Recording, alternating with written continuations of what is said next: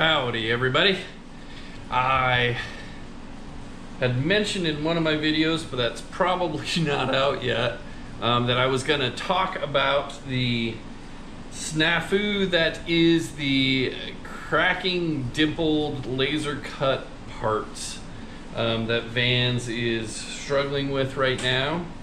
And I want to say first, right off the bat, Vans is in a predicament, and I think they're handling it as best as anybody could.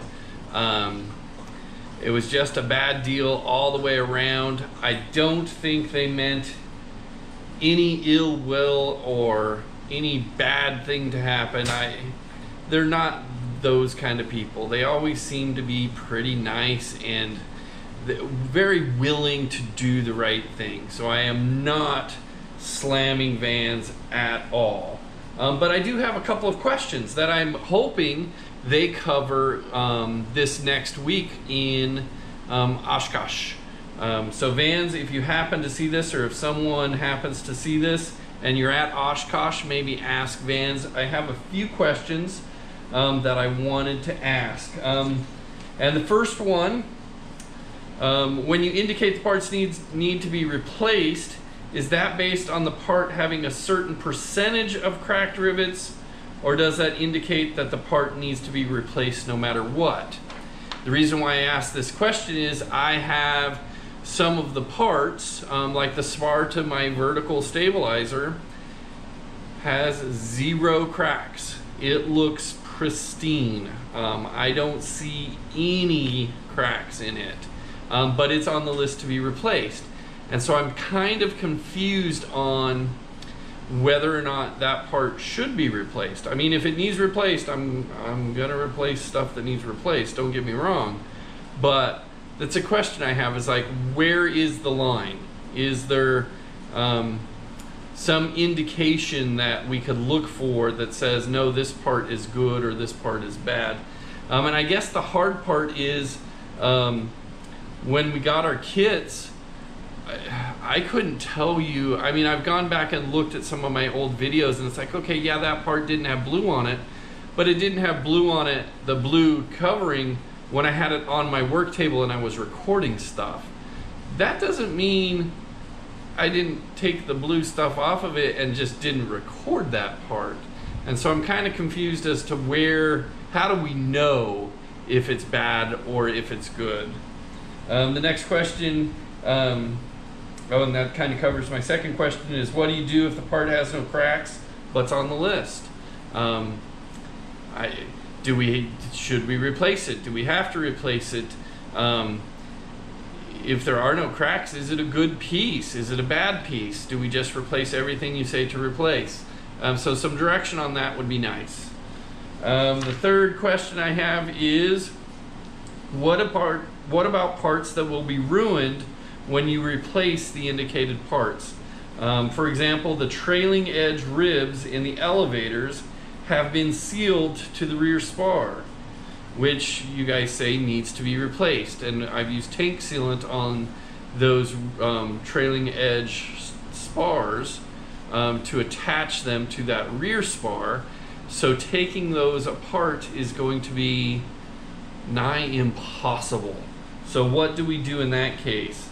And then also, if we can get them away from the spar, away from the rear spar, away from those trailing edge ribs are tanks. They use tank sealant to attach them to the skins. So what happens when we can't get those trailing edge ribs out without damaging either the skin or the rib or the trailing edge itself or something else? What is Vans' plan for those instances when it's not the builder's fault that rear spar needs replaced, but it's attached to other things that are going to get damaged when you pull that whole thing apart? Is Vans also going to replace those parts that can't be removed from the indicated parts that need replaced? So that's a question I have, because hey, when I screw up a part, I have to call you guys and I have to pay for the new part and for shipping to get it down here and then spend the time to do it. And so I'm just wondering who bears the responsibility of replacing those parts that aren't necessarily the parts indicated as needing replaced, but are gonna get damaged in removing the parts that do need replaced. So that was my third question. My fourth question, are all the parts laser cut bad? So everything that got laser cut, is it bad? Is it something that we should be replacing all of them? I know you're doing testing, and that's fantastic, and you'll send out a list of, hey, these parts either need replaced or don't need replaced. But if those laser cut parts are in some way, shape, or form not ideal to be on the plane, should we replace them anyway? I don't know. I'm not sure. And I guess what I mean is if they were laser cut and they are on the replace list, do they have to be replaced?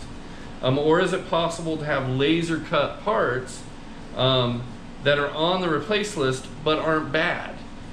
So for instance, if they used the laser to cut the holes on a particular part, but for some reason that part didn't crack or wasn't bad or came from a different shop that did something different that made it not a bad part, do we know that? Do we know if that's the case? I don't know. I don't know where all of the parts came from. I don't know who the manufacturers were. I'm just wondering, is it possible to have laser cut parts that aren't bad, that didn't crack and won't crack? So that was my fourth question. Again, I don't know what to say, don't know what to do. I'm gonna trust that Vans, they've been pretty solid up to this point. I think they will continue to be pretty solid. I'm not saying I'm not concerned or not a little bit peeved because I've finished a lot of the parts and it means a lot more work. So I'm not gonna go so far as to say I'm just happy about it. But I appreciate the fact that they were honest about it. There was cracks. They're doing something about it. Nowadays, finding companies that are willing to take the hit when a mistake is made it's hard to come by. There are not a whole lot of them out there, so I do appreciate that. But I can tell you,